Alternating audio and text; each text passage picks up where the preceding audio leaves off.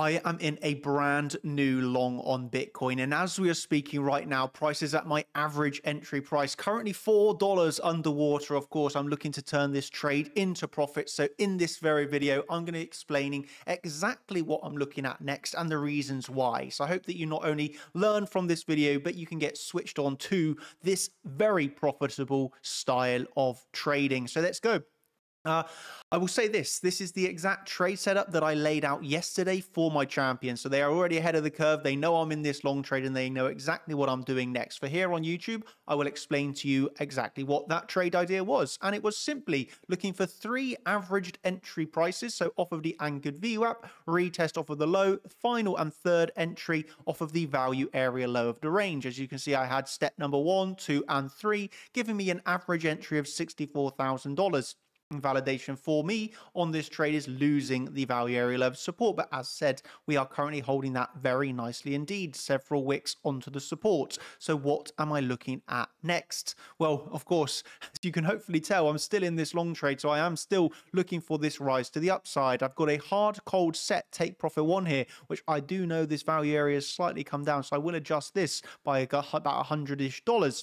Why? Because now the value area high yesterday, so I will just show you how this updates. We were looking at the value area high above price action, okay? And now of course, we have to update with the new data that's coming in. That value area high is coming at the highs of yesterday. So best case scenario, we take out the highs of yesterday, look then for a potential swing failure pattern. We'll always slightly front run this, okay? So rather than going for, 65,150 above the high, happy to do a slight front run on the take profit 1. And for me, then it's, I hope, I'm gonna say it, but I really hope you know the words that are in my mouth. What am I gonna do when price does hit this high?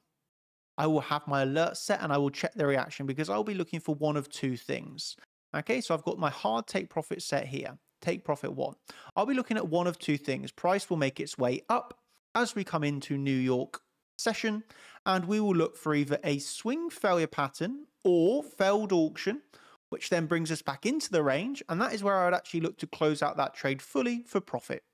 Okay, scenario number 2, which of course would be a nice scenario, would be to break above this high, hold it as support, and look for continuation towards $66,600. And of course, then we got the 67,500 massive key level above us, right?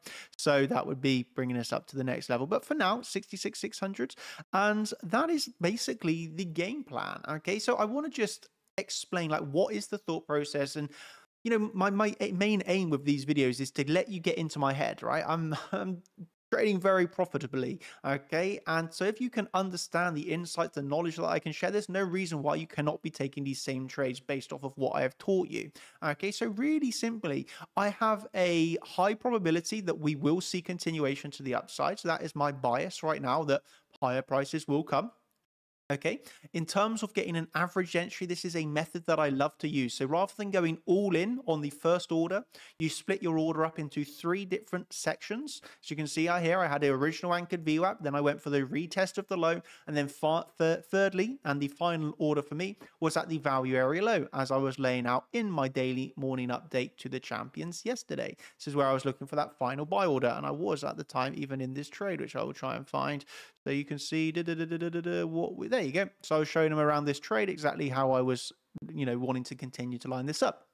Price goes on, we pull back to the value area low. So far, this has been the absolute low of the move. And now I'm looking for the continuation to the upside. Of course, one thing that we are always going to be monitoring as we are seeing the price action would be coming over and looking at the order flow. We would, of course, like to see some bullish divergences forming here. We have very local bullish divergences here. As you can see, the higher low formed with the lower low on the CVD. But what I do not like about these bullish divergences as of yet is that this is on a decrease in open interest. Okay, high, well, relatively, this is an 8.9 million candle, positive delta, and overall within the range since we put in that first low, we haven't got those bullish CVD divergences yet. Okay, so for me, this is always a thought process of this is not enough for me to close the trade. It's not what I would call a perfect scenario.